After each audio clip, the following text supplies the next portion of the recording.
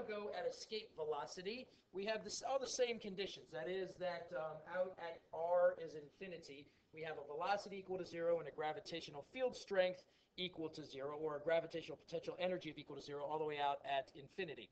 So we've established that already. But as I said, this was a little bit more mathy. Okay?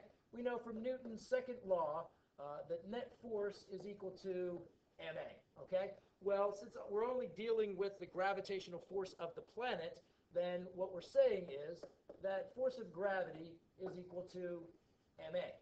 No problem there. That's pretty consistent with anything we've ever done before. All right, let's flip it around just for to neaten things up a little bit. We say ma is equal to the force of gravity.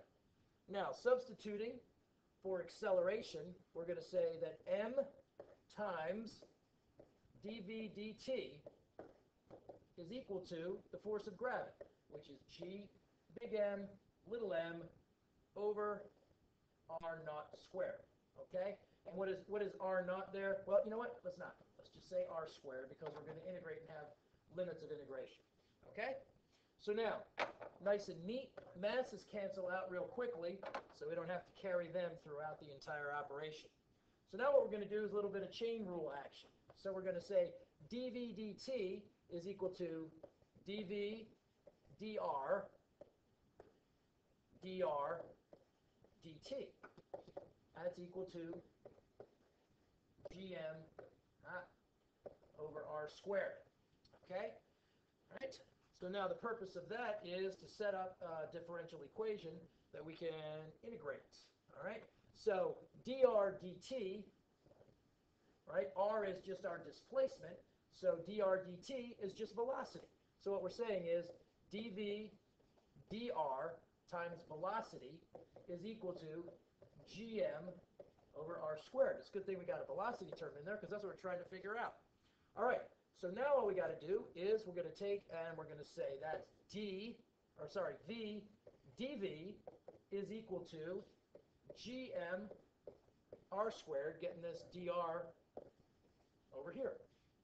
All right, now we're going to integrate each side. We're going to say that the integral of v dv is equal to the integral of gm over r squared dr. All right, sorry that I did this to you, but what we have to recognize is this is negative.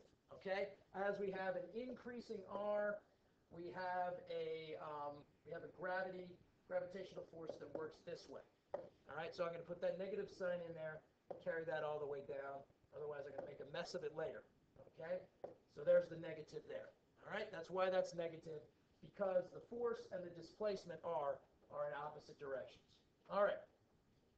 The integral of v dv is 1/2.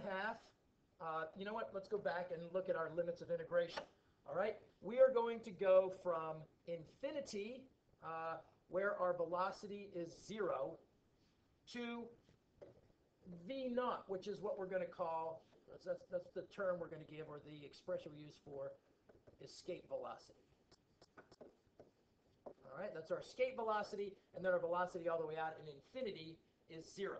Okay, so we're integrating from, so what is r at infinity? We're just going to call it b, where v approaches infinity. So as we move from where velocity is 0 to where velocity is escape velocity, what happens to r? We go from b to r naught. Okay, that is wherever we are, where the escape velocity is relative to the center of mass. Okay, so now going through there, we have our limits of integration. We have the integral of v dv is 1/2 v squared, and we're going to evaluate that from 0 to v naught.